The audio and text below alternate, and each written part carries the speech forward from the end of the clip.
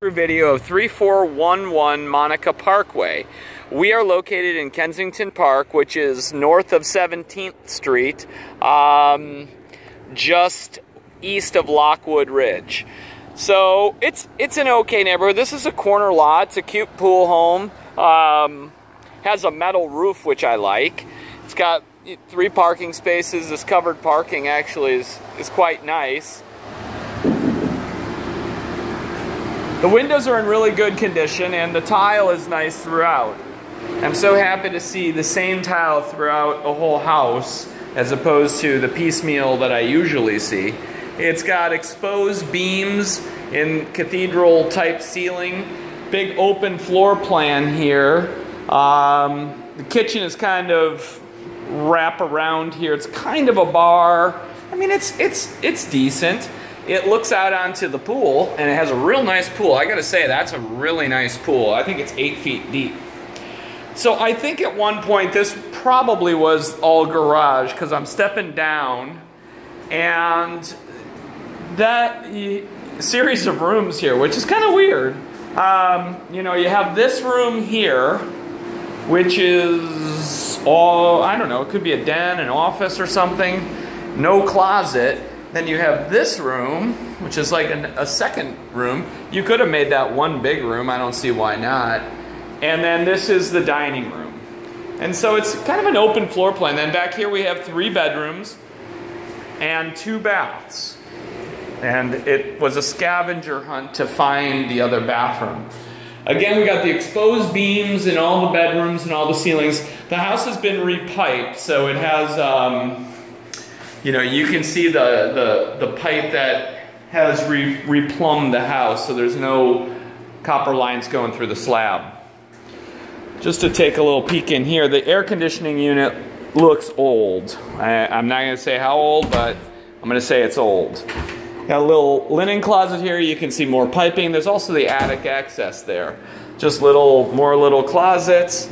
Okay, so that was bedroom number 1. This is bedroom number 2. Both these bedrooms look out onto the pool. And again, I really like this pool. Nice pool, but it has a low cage. I like how they did the threshold for the tile. So this is the only full bathroom in the house. And it has a tub and a matching sink. It's okay. In this room, this bedroom, and this is where I really had to struggle to find the smallest bathroom in the world. It's in the closet. And so here's a closet. And there's a bathroom. And that is the smallest sink I've ever seen. It's awfully cute though. And so just got one little toilet here. Oh, I was wondering where that light was coming from. There's a skylight there. That's kind of cool. So that's access to the back of the tub. So this is a pretty kind of cool house. It's got a pool. It's large. I'm going to go out to the pool here. The kitchen is just okay. You know, that's a Formica butcher block imitation countertop. This is the laundry room. Got kind of a mudroom laundry room. The panel has room left in it. Water heater looks brand new, so that's good. A little loft storage up there, which is kind of nice. You can see how more of the repiping. And then stepping out to the pool area, gotta say, this really nice pool. It's in very good condition. I really like that. That's cool, and it's solid too. That's awesome. I really like that. The grab bar. Cage is in good condition. Not much in the way of grass here, I gotta say. You got some pavers out here. You got, you know, for a corner lot, this is a big lot because you know, you got. Oh, that's cool too. I didn't even see that. I didn't notice that at first. I love that. It's really cool. I think this is an 8-foot pool. So, pool equipment's out here. Let's say the air conditioner is old. Probably still working, but it's old. It's got a shed out here.